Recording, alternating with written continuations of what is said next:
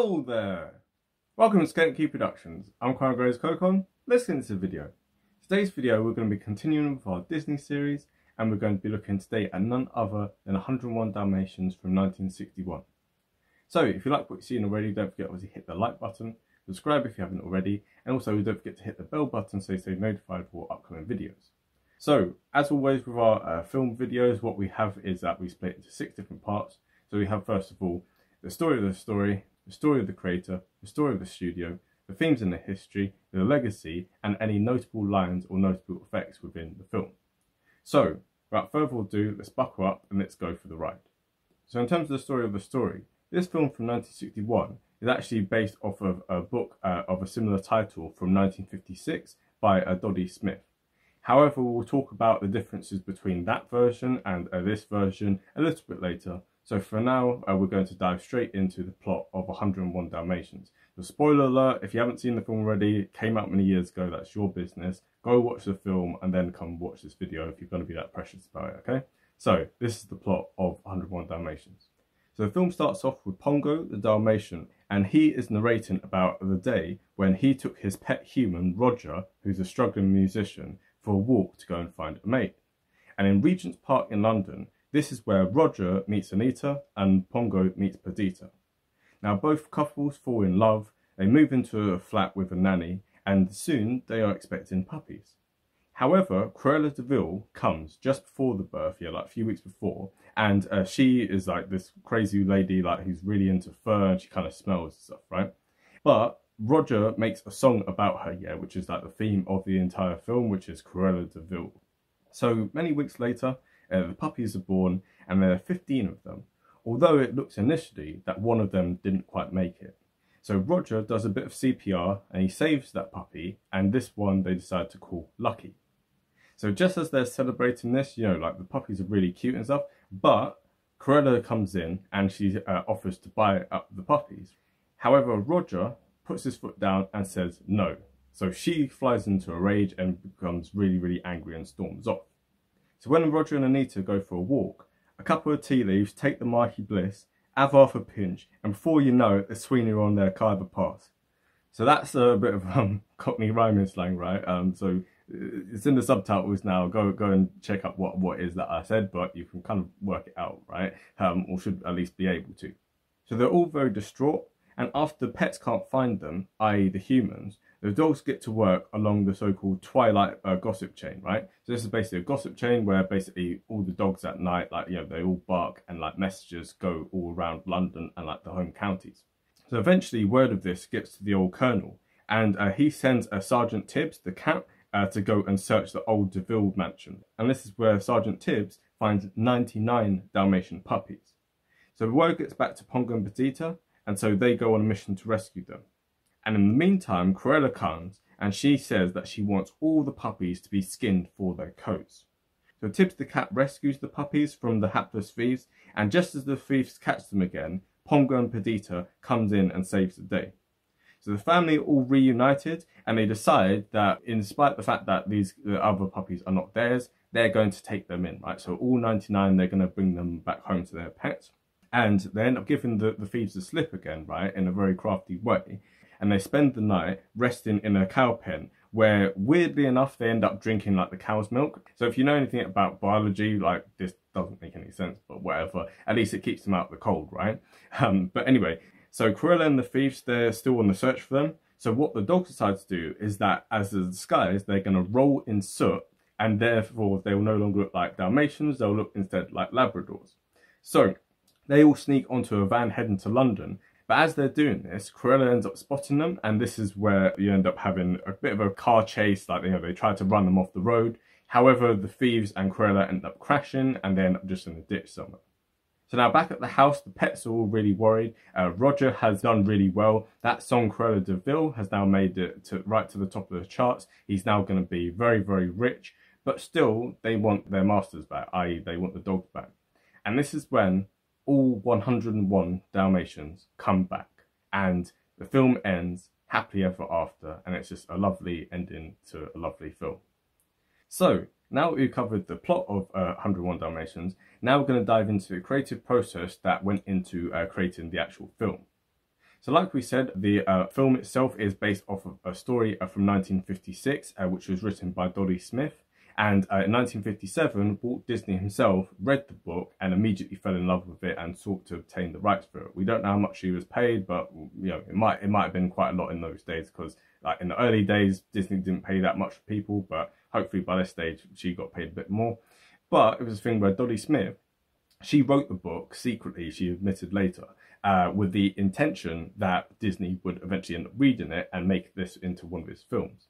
So what Disney decided, we'll talk about this a little bit later in terms of the budget constraints, but he decided he was going to have one writer for this, right? And this one writer was going to be Bill Peet. So in many other Disney films, you end up having several writers. In I think Cinderella, there's like up to 8 writers. And I don't fully understand why you do this, because as a scriptwriter myself, it seems, maybe for the comedy scenes it makes sense, but for other things it's a bit superfluous. But anyway, so Bill Peet ended up writing the script for this, and it was a thing where when he did the first draft of it, this little bit of trivia, he didn't know how to use a typewriter. So instead, what he actually did is he wrote the entire thing by hand on some legal paper. So just a little bit of trivia with regard to that. And also as well, something to kind of make the point of is that there were many changes from this to the actual original, right? So what he did was he cut out a lot of the faff that was in there. So for instance, Cruella de Vil, she in the original has a cat. They decided to scrap that. There was originally going to be 2 Dalmatian mothers. They decided to shrink that down just into the role of Perdita. The thieves, they were also going to be gypsies. And for once, Disney decided not to target a marginalized racial group, and instead, like, they just regular thieves. And in addition to this, they decided that the wedding scene was going to be made much more informal. And the reason for this is because religious groups opposed to the kind of union of like 2 people in marriage, which is obviously a sacred kind of like institution, with the 2 dogs kind of like getting married, right? So what they decided to do is kind of make it a bit more informal. So this is the reason why Roger and Anita, they are just dressed in regular clothes rather than kind of like big elaborate like wedding clothes, right? And he also made some other minor changes to the names and the gender of different characters, but some of that stuff is a bit too trivial, so we'll kind of park that for now. If you really want to check it out, then go do research yourself. But that essentially sums up the creative process that went into the making of the film. And you know that Bill Peet did a great job because Dodie Smith, of all people, said that she liked the script, right? It's very rare for script writers to adapt a story and for the original person like to actually still like it. But it's a thing where she was like, actually, you've improved it, you've neatened up the story, and yeah, you just made it better in every single way.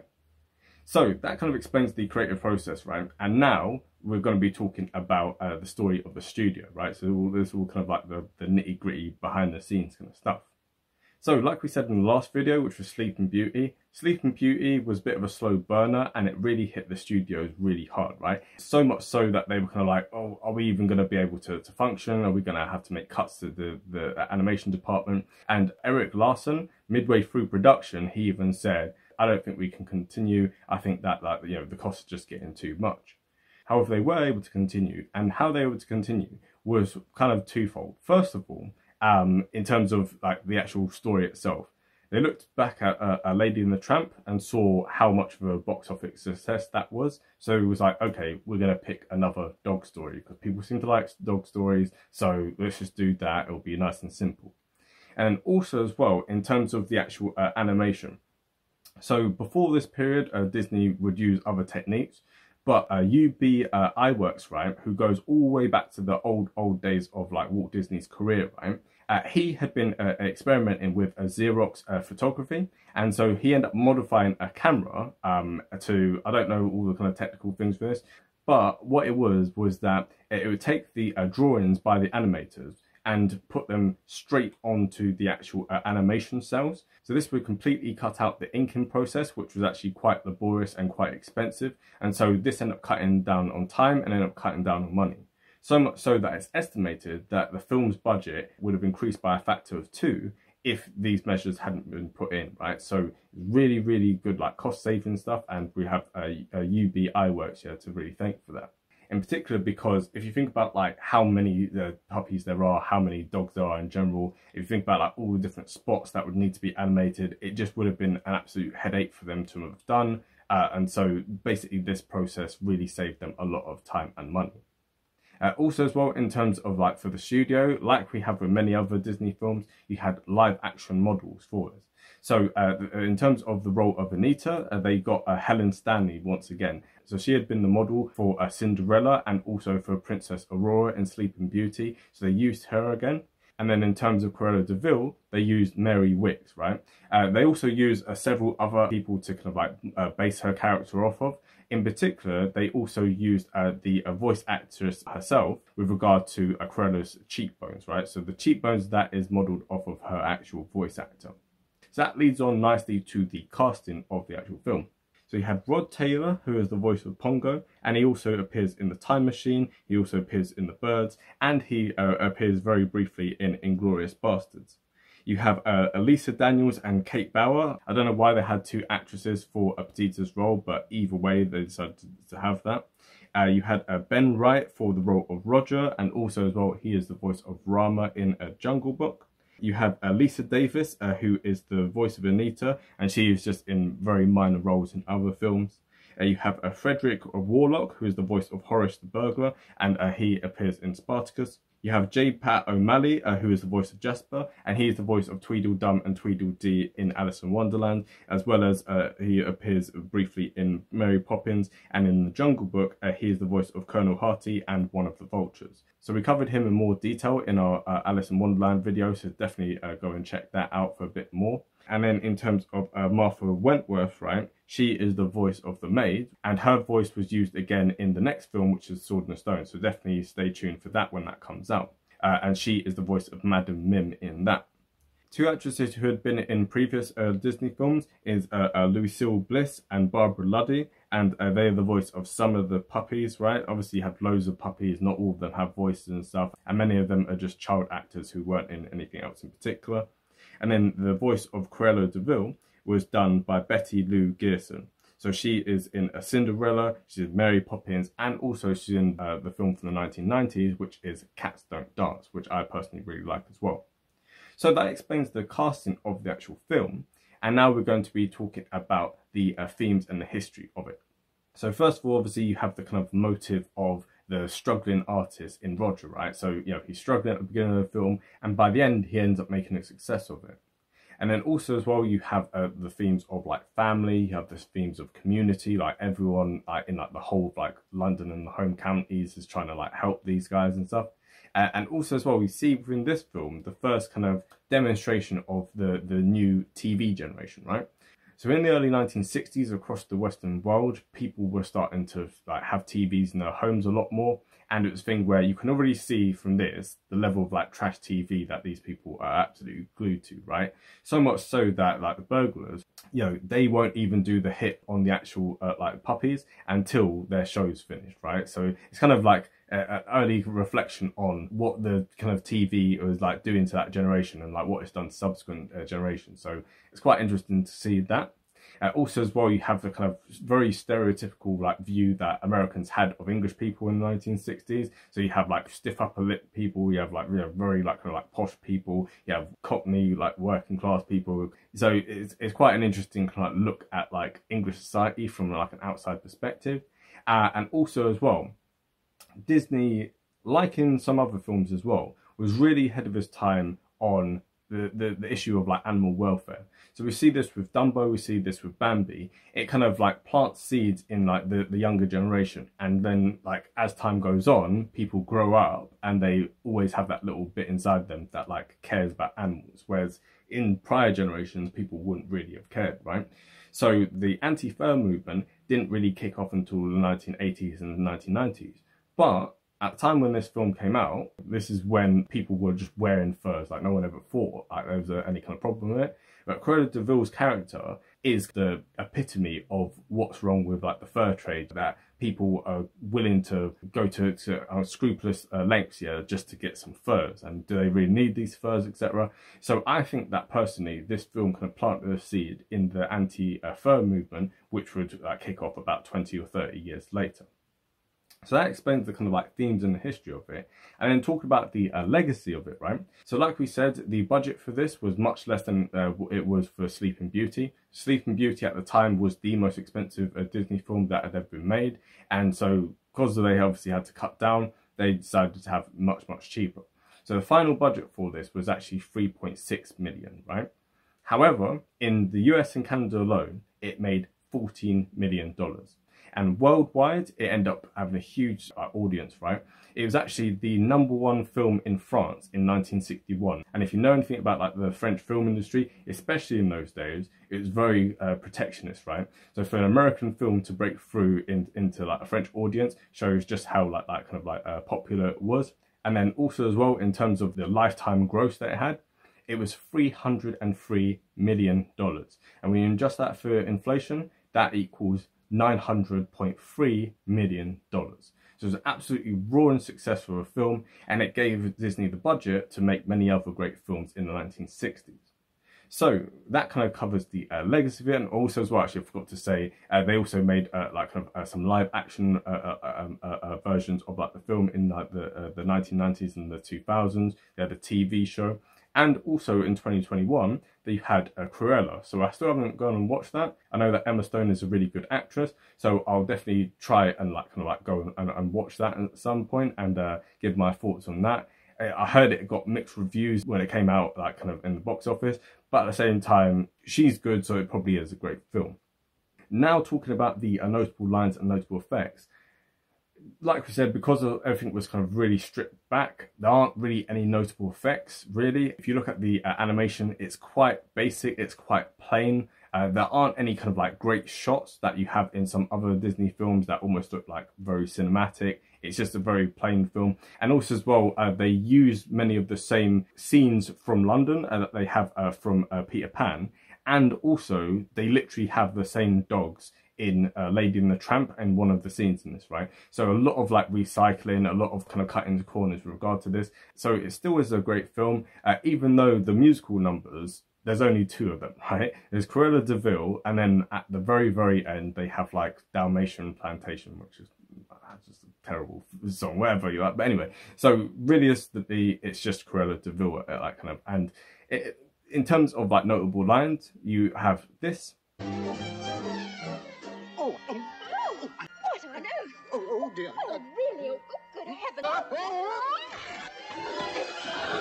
And you have this.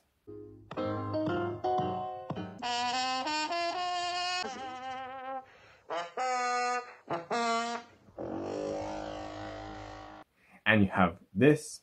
I like the terrace. Gives it out. Why, Patch, where did you ever hear such talk? Certainly not from your mother.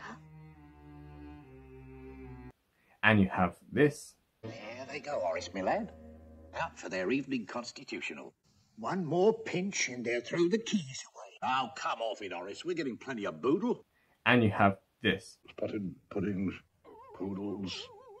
No, puddles. 15 spotted puddles stolen. Oh, balderdash. And you have this. I don't care how you kill the little beast, but do it! Oh, please, miss, now have pity, will you? Can't we see the rest of the show first? So in total, I think that 101 Dalmatians is really, really enjoyable film. I think that, like, you know, if you remember what I said about Lady and the Tramp, for that film there, it's a lot more of a kind of dog-centric kind of like film. And so if you're a real like dog lover, it's like a really great film. But if you're not, then it's a bit like, I don't really care. Whereas this, there's the really good balance here between the actual animals and also like the people themselves. So I think it's a great film. The whole family can watch it, the whole family can enjoy it. And if you haven't seen it already, I don't know what you've been doing, right? But obviously, if you like this video, don't forget to hit the like button, subscribe if you haven't already, hit the bell button so you stay notified, and also stay tuned for our next video, which is going to be on The Sword and the Stone from 1963. So definitely check that out, and also stay tuned for all of our other videos, which are going to be looking at all the Disney films, all the Kubrick films, all the Chaplin films, all the Spielberg films, etc, etc. This channel's not going anywhere, so spread the word, spread the love, and in the meantime, have a great day, and bye.